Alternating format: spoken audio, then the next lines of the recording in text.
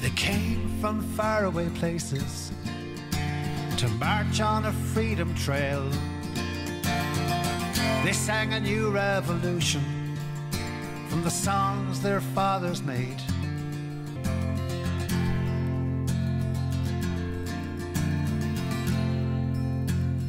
Hello, this is Mike Hanrahan again, and it's 1921. I'm so delighted to be once again part of the Clare County Library, a decade of the Centenaries celebration, and particularly part of their History Week, which I've been involved in for the last few years. It's a great honour for me to be involved. It has been an incredible journey for me.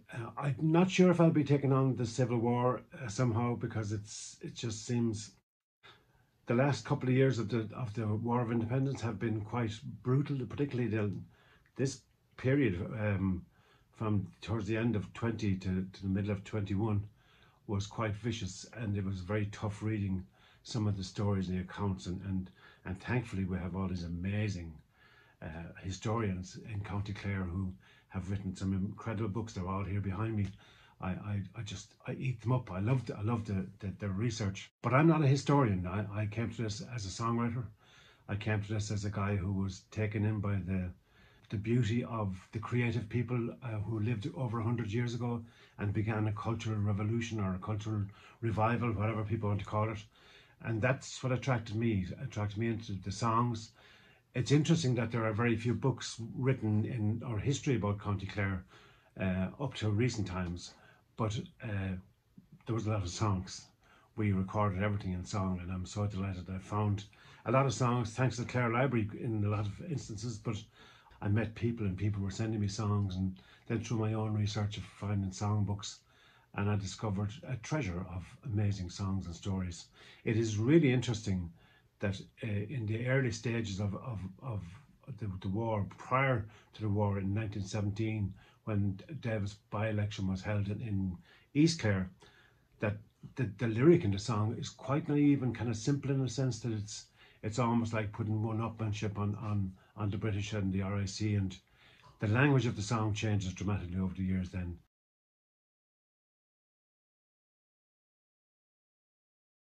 I did find some really great songs about the election a few years ago. That I haven't recorded them, so I think I might just give you a blast of them. But it was the De Valera song was one. O men of the Banner County, now closely watch today, and vote for your ancestors in an independent way. The seats between two contests, their names you all did hear. One is a castle servant, and the other is Devilier. Hold up your heads, strong parents, pay heed to what I say. But for this noble heroes, your sons will be forced away to fight the gallant German with no power on earth to fear. So go out and choose the next, and be sure to vote for your man, Devilier. Something like that, anyway. There was another one that I came across, and I always noticed that a lot of these songs had no melodies at all, written for them especially.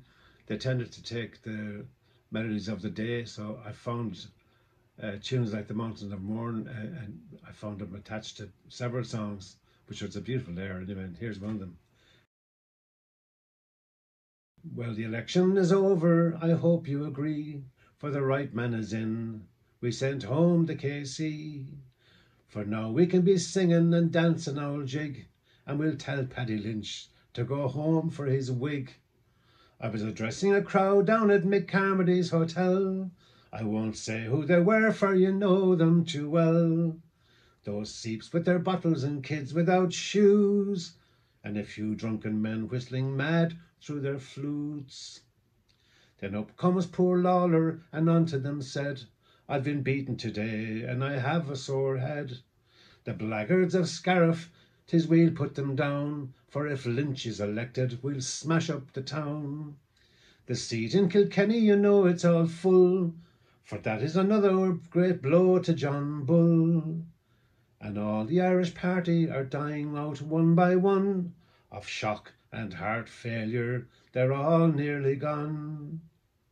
The sight of that number, whilst they were alive, 2,975, has put them to sleep, so that they might forget the East Clare election has them there asleep yet.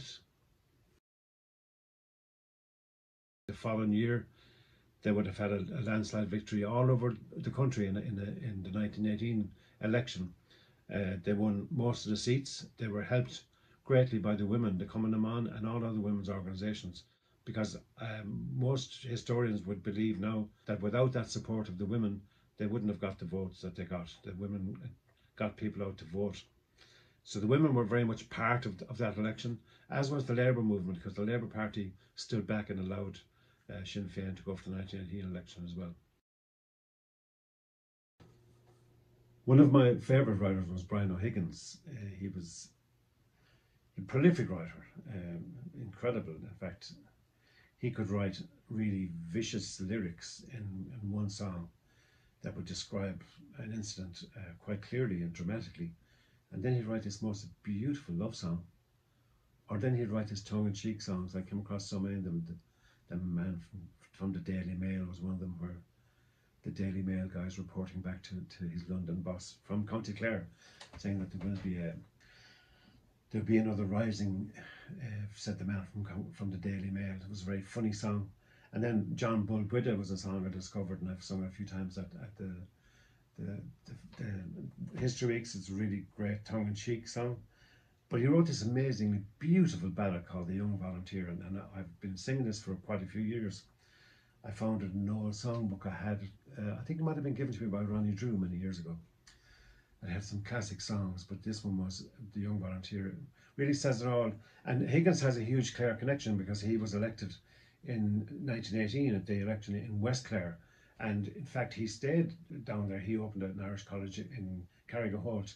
He had huge association with County Clare, so it's proper to that on this the final of my presentations that I honour him in some way. And the best way to honour him is, to me, one of the most beautiful love songs of any revolution, The Young Volunteer.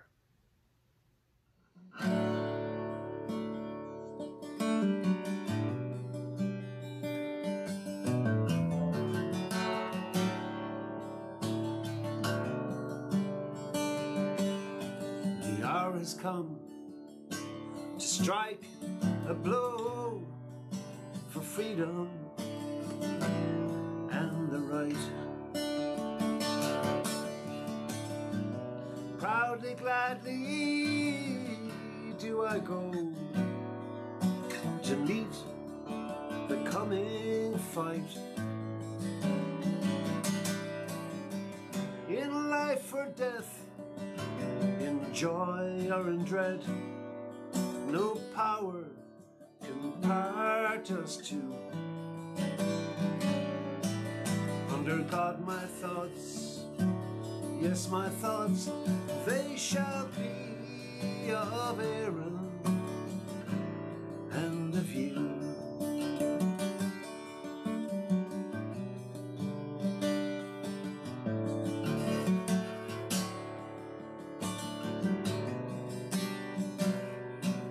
And the blackbird's song, it will fill the grove, and the thrush, she will pipe once again. All the golden dreams she wove, they will haunt that lonely glen. Our dreams of love, our dreams of joy, our dreams of peace, oh, restore, they may ne'er come true. But prayers of mine, they shall never, never cease, for Aaron and for you.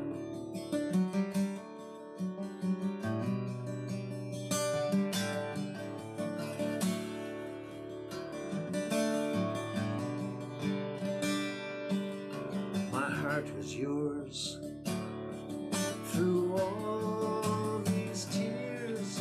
It was yours and the lands we love. We've pledged our faith in smiles and in tears to her and to God above.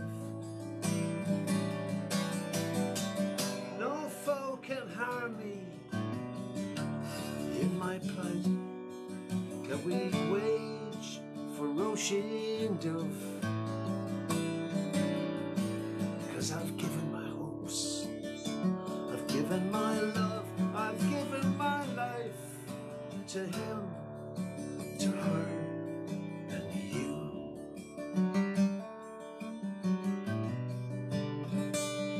Yeah, to him, to her, and you. This year I'd like to sing songs that I've written, inspired by some of the characters I met, most particularly Peadar Clancy, who I've really read a lot about, and I greatly admire his courage. And then of course the courage of the women I discovered. Everywhere I go now I read books about the women of the revolution, and they have inspired me to write a song as well, so that we remember them. So I hope you enjoy these songs, because this is my response as a writer to the writers I read about all those years ago. This next song was inspired by the story of Peadar Clancy.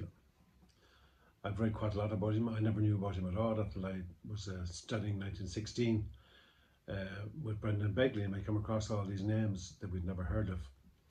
But he was a draper by trade. He trained in Kildysart. He was originally from Cranny. He was born in Cranny, trained in Kildysart, then moved down to Newcastle West and then to Youghal. Eventually ended up in Dublin in 1912, around that time. And he signed up immediately as soon as the volunteer movement began. He was a dedicated man for speaking Irish and promoting the Irish language. He soon made his way right into the heart of the volunteer movement. He fought with Dick McKee at the Four Courts, and the Four Courts saw so much of the battle. There are amazing stories of the bravery that went on in the Four Courts. During 1916, he was sentenced to death, and that was commuted, and he came home and got right involved in the volunteer movement, and eventually was right at the centre of Collins's kind of secret little army. He was right at the top table. He was arrested in 1920, and he was murdered viciously in Dublin Castle with Dick McKee and a young man from Quinn called Conor Clune, who was a kind of an innocent bystander. He was in Dublin working with the Irish language, and he was just caught up in the wrong place at the wrong time, and he too received a really brutal death.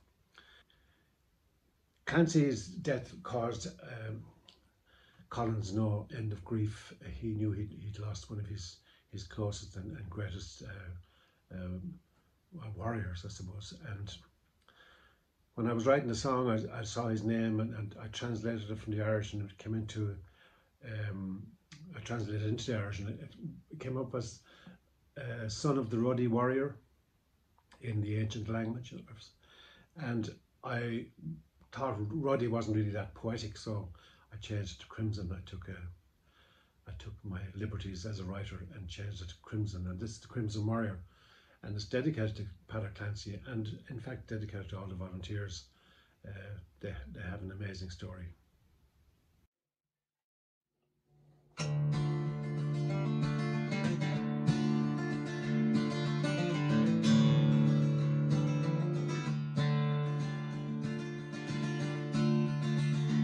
Ancient fire on the hillside, I am ember, come lay me down.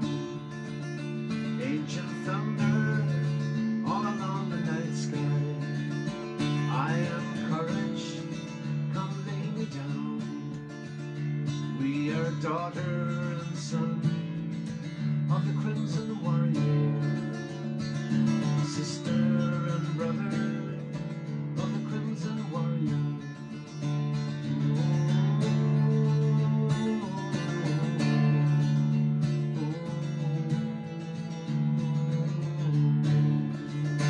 Across the fields, all along the valley, oh, you of freedom, come lay me down. Sacred tree, now rest me easy, come gather round, come lay me down. We are daughter and son of the Crimson Warrior, sister and brother of the Crimson Warrior.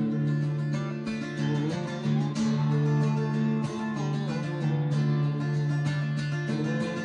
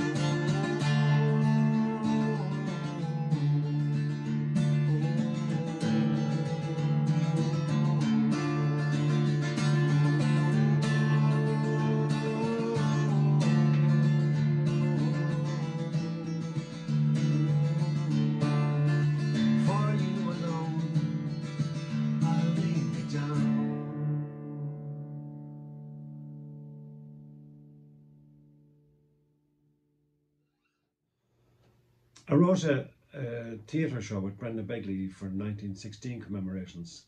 It was called Dublin Burning, and I got the title from a book I'd read about Dublin and the week in Dublin. Pretty harrowing accounts of the entire week and what went on. And I rang Brenda and said, let's do a show. So in the middle of it, I decided to write a song. It was originally a narrative right through the play, Dublin Burning, and that was really inspired by what my initial reactions to this amazing story that was unfolding in my history lessons, because I have to say my school history is nothing at all to what I've learned in the last 8 or 9 years, and I've questioned that on a number of fronts. I'm glad I've discovered identities of people involved. I was drawn to by a guy called Mike Hanrahan, who was one of the people who were executed in May of 1916. And no relation, but it was just the name that drew me into that story, and I got delved further into it and read lots of books about 1916. So this song, Dublin Burning, I think I'm going to sing it for you because it was inspired by so many of these amazing characters. I hope you like it.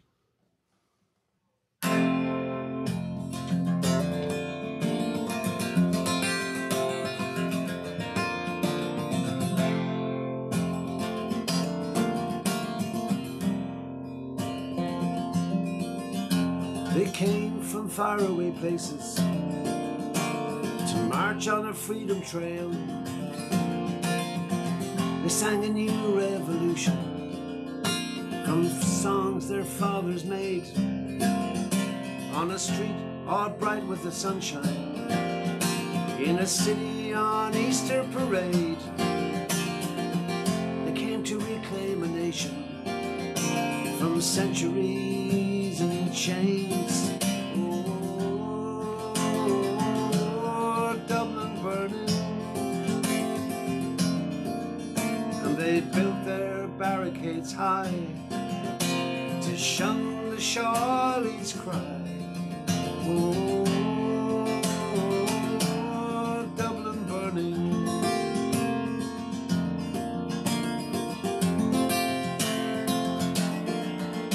Many men, women and children lay cold on the city clay. For what died the sons and the daughters of Erin, are the soldiers who passed their way. Oh, Dublin burning at the Mendicity, Stephen's Green, City Hall, South Dublin Union, on Marrowbone Lane, down at the forecourts, all along Sackville, Mount Street Bridge, North King Street.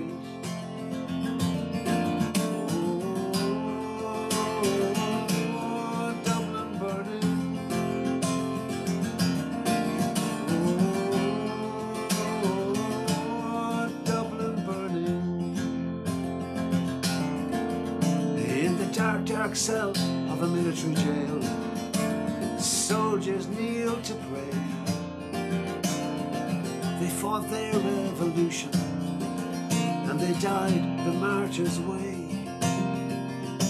Padraig Pearse, Tomas MacDonagh, Willie Pearse, Thomas Clark,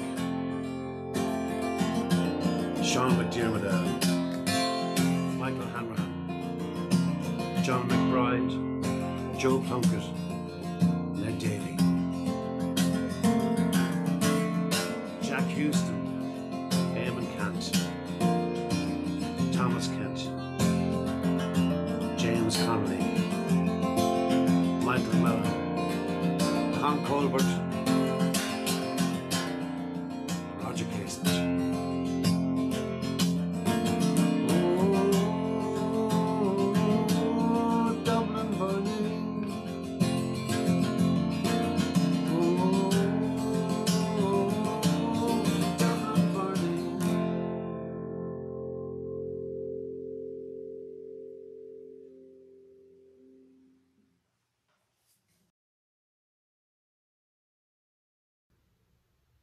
Eva Gore Booth has been a huge influence on me in recent years. I found her through the poetry of Alice Milligan, actually, because I started reading Alice Milligan, the revolutionary poet. And then I got into more poetry, and one led to the next, and then I discovered this amazing woman called Eva Gore Booth. Then I started reading her life. And she was sister of Constance Markievicz, born in a very privileged upbringing in Sligo. A friend of hers, Esther Roper, they became lifelong partners. And they fought for the right of women to choose. And it's incredible when you think back a few years ago, we had the referendum for equality. And Eva Gore Booth was fighting this fight 100 years ago. She had an underground magazine called Urania. And she wrote beautiful, beautiful poetry. This song, The Craggy Hill, is dedicated to her and all the women of the revolution, because it seemed to me that the women were left on the side. So I had this image of a craggy hill, and we just cast them up to the craggy hill, and we basically forgot about their courage and their involvement and their support, because they were there right through every stage of the revolution. They were part of it and driving it. So it's nice that in recent years we're beginning to read their stories, powerful testimonies, some horrific stories about the treatment doled out to them by both sides. So this song is dedicated to all the women of the revolution.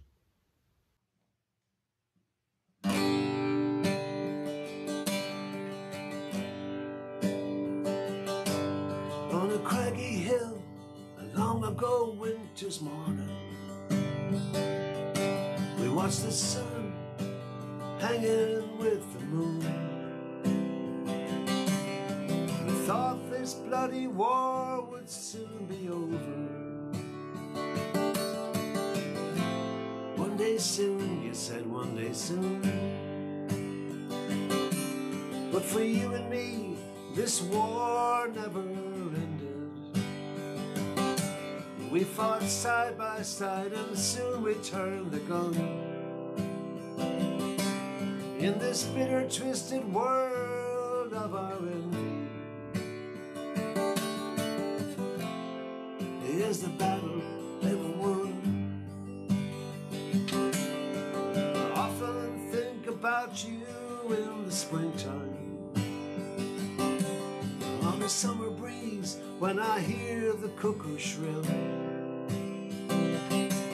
But when autumn falls around me like a thunder, I think of you on Craggy Hill. I left you there, somewhere on the hillside, where the hazel and the wildflower bloom. Ever since that day we parted, I hide the memory of you.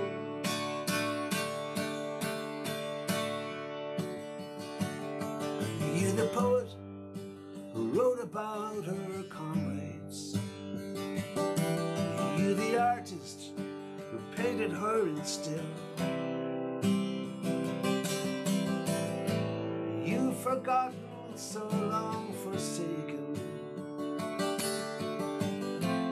I hear you now on Craggy Hill.